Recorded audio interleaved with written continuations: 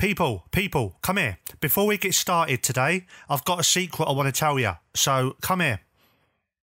Yep, it's just me and you here now, yeah? The secret is this. It's shameful. You're not going to believe it. I've been playing Football Manager for 21 years. That's not the shameful secret. The shameful secret is, in all that time, I've never ever won the Premier League. I know, shameful, shocking, but the Football Manager 22 beta is out now, so we're gonna put that right with Chelsea Football Club and big bad beastie boy Romelu Lukaku.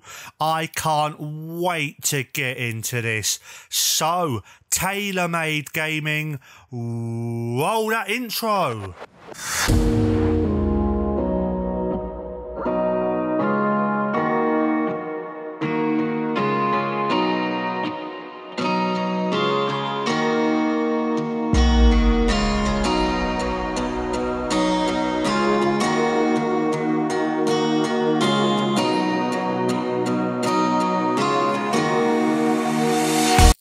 Hello people, welcome back to the channel. It is me, TaylorMadeGaming, back at you once again with another video, and this video is one I have been waiting months and months to make for all you guys, because it is episode 1 of the Chelsea FM22 beta. Oh my gosh, I cannot wait to get into this. I've been playing this pretty much all night, ever since the beta dropped at 8 PM last night. Played it till about 1:30 this morning. Woke up again this morning. Thank God I woke up again this morning. It'd be a bit worrying if I didn't. But I woke up again this morning and I got straight back onto this. And so that is why we are already in place, in position for our first competitive game of the season. It is the European Super Cup. Us, Chelsea. That feels weird saying that. But Chelsea being the Champions League winners, taking on Villarreal, of course, the Europa League winners. And so I've got a chance for a trophy in my very first competitive game on FM22. What a nice way that would be to kick the year off. Hopefully we can do it. We are on the 10th of August even. I thought I said the 19th then, getting me dates wrong. We're on the 10th of August and we have done quite a bit of transfer business already. We started the summer with a £40 million transfer budget and we've got 34 million left. But we have done a couple of deals, both incoming and one big outgoing deal. I will show you them in a second, but just before we do get into that, if you do enjoy this video and if you are excited for Football Manager 22, pop a massive thumbs up down below. And if you're new, subscribe to the channel. It would mean the world to me if we got a few subscribers off this video. So please do subscribe and smack that bell button to get notified whenever I do release a new video. We've got this series going on and I'm going to be starting a new FIFA series in the week as well on career mode on there. So check that out as well. And so let's go and get into it. Let's get into the transfers that we have done since we've last... Well, not since we last been together. It's the start of a new series, isn't it? I'm getting into my old groove already. And so here we are, the transfer history screen. And you can see that we have only done 2 main transfer deals for the first team. The first guy coming in is Benjamin Pavard. He's a little bit of an FM legend for me. He won me the Champions League 3 years ago, I think it is now, for West Ham, ironically against Chelsea in the final. He scored a cracking volley for me in that final, so I'm hoping he can do something similar here. And you can see he's a right back but can play centre back and can play pretty much anywhere in his own half and can play centre back if required to. He's got decent composure, decent anticipation, good stamina, which, as we know from the feature releases, is going to be important this year. He's got good passing, good tackling, so I'm very much looking forward to linking up with him. Once again, we paid £15.5 million for him, which, if you look at his value, 34 to 42 million. I'm quite happy with that deal. I'm very, very happy with that deal. And that new transfer value system they've got going on, I really, really like. That's one of my favourite new features so far. Rather than just having a random number that feels like it's been plucked out of the air, this now feels a bit more realistic. And as well, the Ask Agent for Availability feature that's been updated this year, that has been very, very good. I've been using that on every player I've been interested in, and it's very, very good. I really do like that. Let me know down below what your favourite new feature this year is. And as well as that, we've got another defender, Dan Axel Zagadou, Zagadou. Let's hope we're singing that quite a lot because he's keeping clean sheets, or even better, scoring goals and winning us games. We've paid £18.5 million for him. He's another central defender, can also play left back if needs be. He's not the quickest guy ever. I might put him on some quickness training because his acceleration is quite poor. But once he gets up to his top speed, he's got a decent top speed of 15. Jumping reach is good, strength is good, composure is good, positioning is good. So I really, really like him. I can see Zagadou and Pavard forming quite a decent centre-back partnership.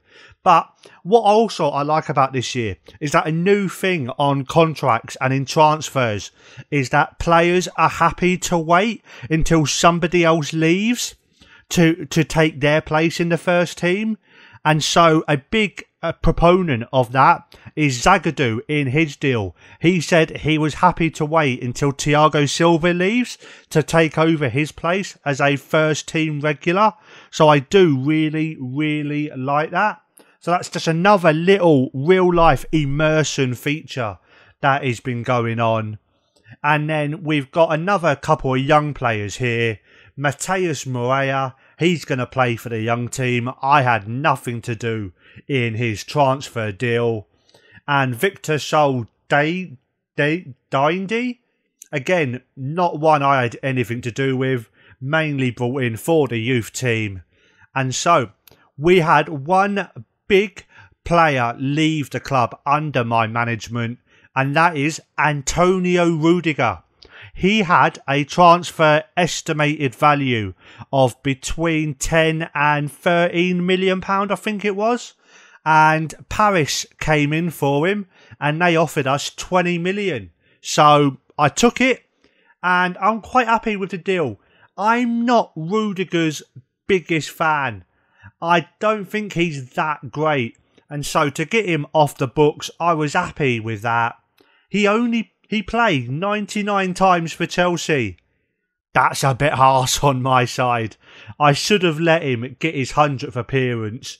I didn't realise that before he left.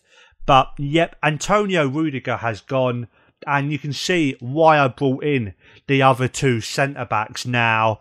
And we've still got 36 million left to play with. So, if you know any players that I can get in for that price who might be able to improve Chelsea's first team, let me know down below.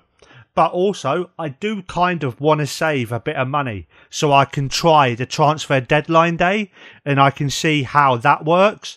I think that could be interesting, and that will be on the next video. We're going to have a game, and we're going to have transfer deadline day on episode 2 of this series. So hope you look forward to that. And so, but just before we do get into today's game, let's go and have a look at the team that I have chosen for this game. This will be the team for tomorrow's game. We've got Kepa. Oh, I'm going to try and say his name, but I'm going to murder this. Arrizabalaga?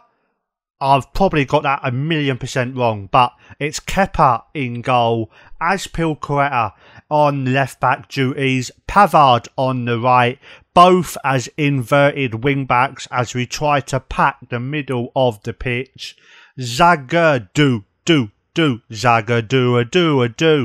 and Thiago Silva as our no-nonsense centre-backs, just trying to keep the ball away from our keeper in the centre of defence. And then in the midfield, we've got Mason Mount, we've got Saul, we've got Kai Havertz, and then up top, we've got Pulisic on the left, Ziyech on the right, and that big dream boy, Romelu Lukaku up top. He's one of my favourite strikers in the world, and a little bit of a side mission I've given myself in this save is to make Lukaku top scorer in the Premier League and the Champions League, and maybe possibly win him the Ballon d'Or. Maybe, hopefully, you never know. But that is a little bit of a side mission because I love Lukaku. I think he's so good. And yep, he's up top. We're going positive. We're going shorter passing, work ball into box. Obviously, play through the middle. Throw it long, distribute to playmaker. Counter on when we win the ball. And then regroup when we lose it. And then when we're out of possession, we're going higher defensive line, higher line of engagement. And yeah, I think that is a pretty decent team. I think we should be beating Villarreal. And just before we do get into the game, we have been told there are 4,000 new questions in press conferences. So, shall we do the first one and see if there are? Here we are in the Chelsea press room, I believe this is. And so you can see the board looks pretty much the same as last year. So not much has changed there. And so let's get into this. First question from Alexander Kurt from One Football. Is a win in the European Super Cup of exceptional importance? Or is it the kind of match you go into without too much pressure to achieve a result? I hope we can add another trophy to the collection and give the fans a reason to celebrate. And now, Pat Parks from ITV. With the European Super Cup acting as the season's traditional curtain raiser, does it offer your side the opportunity to lay down a marker? It would be nice if we could get a win. And are you looking forward to the spectacle of the European Super Cup? I am. And well, that wasn't worth doing, was it? I don't think there was any new questions in there. Might have expected some about it being my first ever game in management, but apparently not. And so, let's go and get into the first game on FM22. Oh, actually, before we do get into the game, I do just want to say I really like how these scout reports are done now. I like that you get a grade rather than a number. Like you can see here for Ryan Gravenberch, 19-year-old wonder kid. You can see his pros nice and easily. You can see there that he's got he matches our philosophies. He's adaptable, he's technical, he's exempt from registration rules. And you can see that our scout thinks he would be an A+ signing. And you can see there, he'd be extremely interested, 42 to 49.5 million. So unfortunately, we don't quite have enough money to go and get him, but you never know. But I do like these new scout reports, and I like all the buttons being down here, especially like the approach agent one being in with all the others. That is very, very nice. And now into the game. Here we go, pre-match tactical advice. I'm going to accept the advice for the opposition instructions. I always do that. And who's this telling this to me? Do I know, or is it just all my staff? I think it's just a whole group staff effort thing here. But they're saying, I wanted to draw your attention to the fact that Callum Hudson-Odoi and Reece James have a strong partnership and play well together the left-hand side. And that's something we should look to build on. I like that. I like that little message. Here we are in the dressing room for the first time on FM22. I'm going to go pump my fists. And I think I'm going to use one of the new lines that we can use in dressing rooms in team talks this year. I'm going to go, we should be winning this trophy? Or do I want to go, this is a match we should be winning? I'm going to go, yeah, we should be winning this trophy. A little bit of reaction, but not too much. And then here we go, just as ever. Just tell everyone that I do believe in them. And that's done a little bit, but not too much. And now prediction time for the first time this year. I'm going to be confident. 3-0 Chelsea. Come on, you Blues. First highlight of FM22, and it's us with the ball. Kai Havertz plays it forward to Lukaku, to Benjamin Pavard, who tries to play it through to Mount, but it gets headed away. And let's see if we can see any of the new graphical improvements that Miles and SI have talked about over the last few weeks. It does look a lot smoother to me. You can see where the players are actually touching the ball to make it move, which is very nice as opposed to how it was before. And now Villarreal have had a shot and it's hit the post and Pavard's got it away. Almost went behind very early. 38 minutes gone and Villarreal are coming forward again. Pereiro with the ball. Can we win it back? No, we can't. It's gone into the box and Saul has got it away. And now Coquelin into Trigueros, into Pereiro, and Churexi and Moy Gomez even has given Villarreal the lead. Not a good start on FM22. That was much too easy. Oh my days. They just passed it around us. And they made that look very easy, even if it did go in off the post. Just about 5 minutes to half time, the ex-Spurs man, Juan Foyth, goes to Pau Torres. And Pau Torres, who was a hero of mine last year on FM, plays it out wide. And that's the goal scorer, Gomez. Plays it forward to Gerrard as Pilqueta heads it all the way back to Kepa. And now to Thiago Silva. Thiago Silva taking his time, goes to Saul, to Silva, Havertz, Azpilicueta, Mount. This is looking a little bit better. Spoke too soon, as we've given it away again. And now it's Pau Torres, all the way back to Foyth, to Coquelin. Villarreal keeping the ball beyond themselves under not much pressure. And can we get the ball back in? No, we can't. Villarreal go into Gerrard and it's into the box and it's 2-0. Oh my days.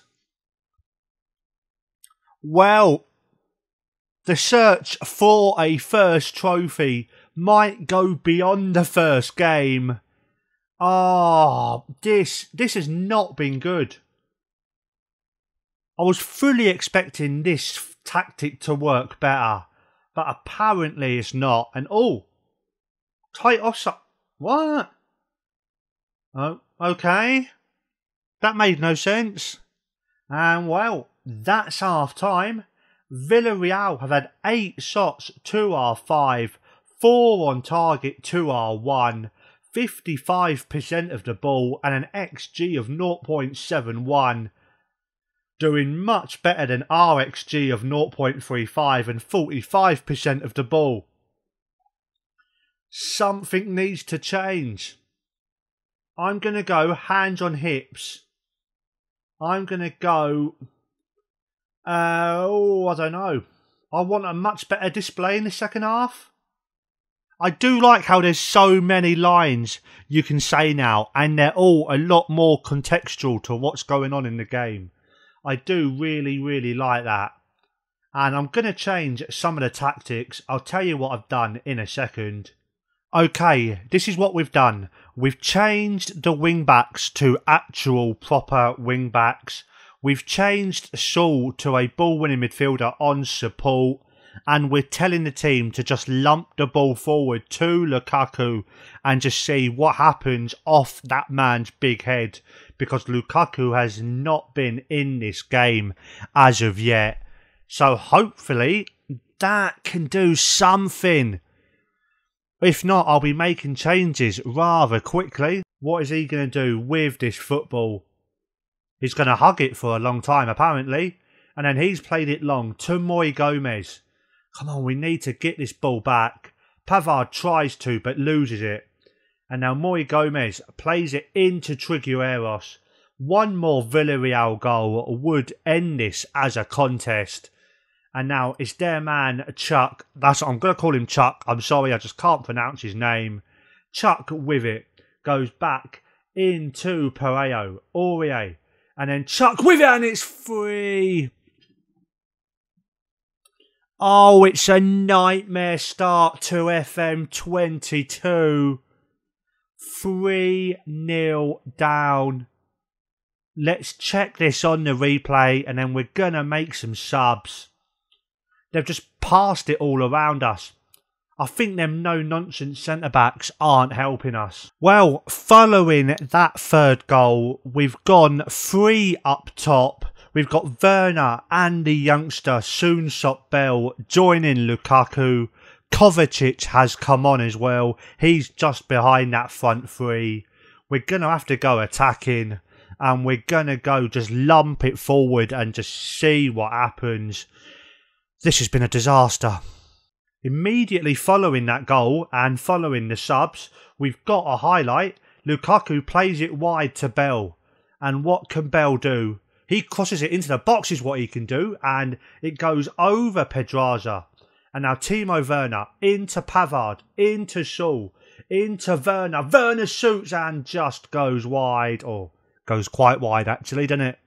10 minutes left to go in the game. Azpilicueta throws it long. And Soonsop Bell on his debut. The youngster gets himself a goal. That is very nice. That is one little highlight from this game. Very nicely done. He's played one game in football and he's scored in a European Cup final. Not bad. Oh, we're into injury time. Mount's got the ball. Mount tries to play it forward, but his pass gets blocked. And now it's Villarreal coming at us again. Don't score a fourth. Please don't score a fourth. Danjuma with the ball. Danjuma. What's he going to do? He's crossed it in and it's 4-1. I was saying the other day how I've missed FM. Not missing it anymore, am I? This is a shocking result. And let's just have another look at this on the replay. Danjuma with it into Trigueros and yeah, not good. Tactical rethink possibly needed after this game. And yeah, do I really want to watch this? Do I want to? Oh, you know what? It's the Super Cup. I'm going to see them lift it. It hurts. It sucks. But we will be back. We will get back here. And go on, lift it up. Yeah, well done, lads. You were the better team. We did not deserve that result. Here we are back in the dressing room and here's another cool little feature. You can see how it's in a right state because the players have not been tidying up after themselves. I do like that little bit of difference between before the game and after the game. I'm going to go hands on hips. I don't know. What do we say? Failure is always hard to take. We weren't good enough. And everybody's motivated. That's one positive. And so that is where we are going to leave it for today. A little bit of a longer video just because it is the first of a brand new game. And so we'll have a look, see when we're going to come back, and then I shall let you go for today. Okay, so we've got quite a few games in August. 1, 2, 3, 4, 5 games in August. I think we'll come back for Arsenal so we can play the Arsenal game and then go through transfer deadline day. How does that sound? I think that sounds good. So guys, if you've enjoyed this video, pop a massive thumbs up down below. Subscribe to the channel for more Football Manager content and FIFA content. A whole lot of good stuff coming up here on the channel. Let me know down below, who are you managing on this year's FM? And let me know what your first result was in a competitive game. I'm sure it was better than mine. Surely it must have been. And follow me on Twitter as well at TaylorMadeGaming. Thank you so much for watching. I shall see you on Monday for Arsenal and the transfer deadline day. See you later.